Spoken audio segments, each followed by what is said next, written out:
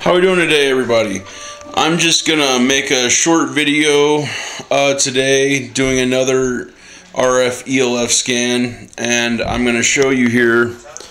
I finished, these are my finished, what I like to call Tesla coil Faraday cage frequency jammer panels.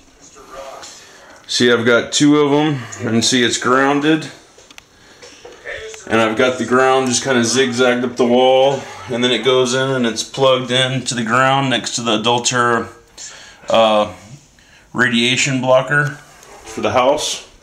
And I've already made a video about that plug and where you can buy it and all that.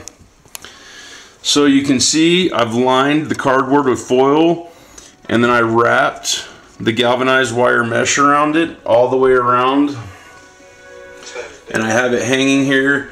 I have, see, this panel is connected to that panel through alligator clips, and then I've got the brown ground cord there going down to that socket.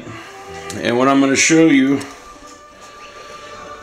here today, so see, if we stand in the middle of the room, kind of see it goes, what, now we're at 209, 214, 219, 224, and it jumps down, what, 138.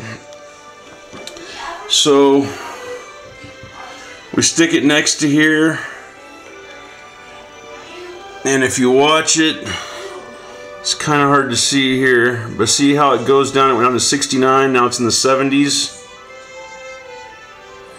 That just shows you that my frequency jammer panels are working, okay? And